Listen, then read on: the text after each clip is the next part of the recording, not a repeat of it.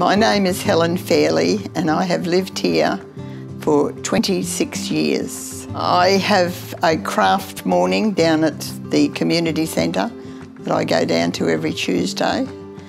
And Betty and I play 10-pin bowling every Friday. Phil is our chaplain. He's very good at doing barbecues.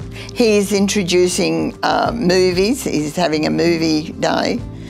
Last Tuesday, he had a drum jam session. He plays the drums. He has a coffee machine that he makes lovely cappuccino coffees for us. It's getting out of our own unit and mixing with other people that's advantageous to your health. The place is always secure.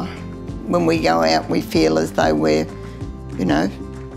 secure in leaving the place. I have no family close by, whereas now I have my neighbours and they take the place of my family.